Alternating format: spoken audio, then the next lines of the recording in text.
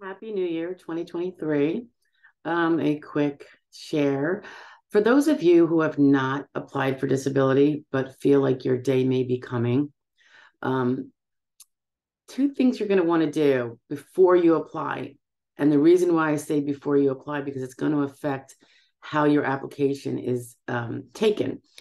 Well, how it's submitted, assuming you have someone with experience to submit it for you.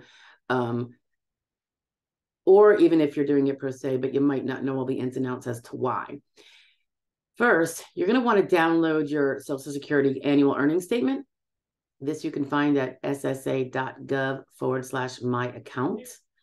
And this is going to have some important information on it as to your history of earnings, what you can expect as a benefit if you were to be found disabled. And the reason why I say do it now before you apply is because generally you can't get some of this information after you apply. So for some reason, it seems to be shut off is the word I'm getting. So download that. I would suggest downloading it as a PDF and saving it to your device and or printing it out. If you only have a phone, if you could save it to your phone as a PDF, that's great. That way, when you get your attorney or your non-attorney rep, you're going to be able to send that to them. Otherwise, they're not going to be able to get it because you've already filed and it's been blocked. Another thing you're going to want to do is call the 1-800 number. That's 800-772-1213 and ask for your dates last insured. DLI, date last insured. Very important. There's another video on determining what should be your alleged onset date when you apply. It tends to be that the SSA staffers often don't get it right because they don't inquire as to the many other reasons why it can go earlier than what they put down.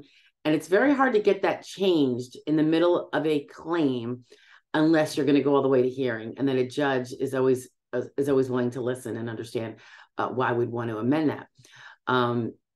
So you don't really want to get hooked in on an alleged onset date that would be inaccurate and would deprive you of potentially many months of back benefits by not getting it done right.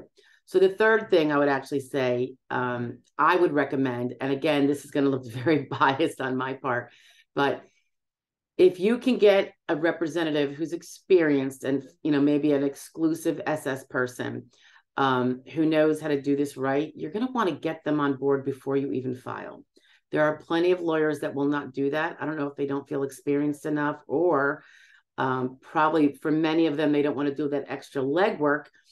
The other downfall for them, in theory, is that the more help you get, the better chance you have of winning early on, which means the representative might not be able to get paid because there's going to be no back benefits. That is something that some lawyers won't take an early case because they want it to season and age so that when you do prevail, there's more likely going to be back benefits, something for them to get paid on. I get that, but there's plenty of us, I think, that do take them before initial. We're willing to do that legwork. We want to see it done right. And if statistically it means that you're more likely to win sooner, God bless. That's great. I think a better case early on is better for you. It's very hard for us to correct mistakes you already made because they are now already permanently in your record. And I've rarely, if ever, seen an application go in or the next couple of reports that will be demanded of you shortly after you apply that are not riddled with error.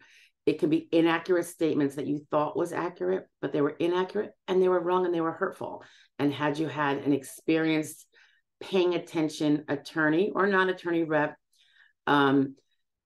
clarifying, working with you on your answers to make sure that you're actually being responsive while not inadvertently giving twistable answers, I think that's all the better. And that really is the job of the attorney.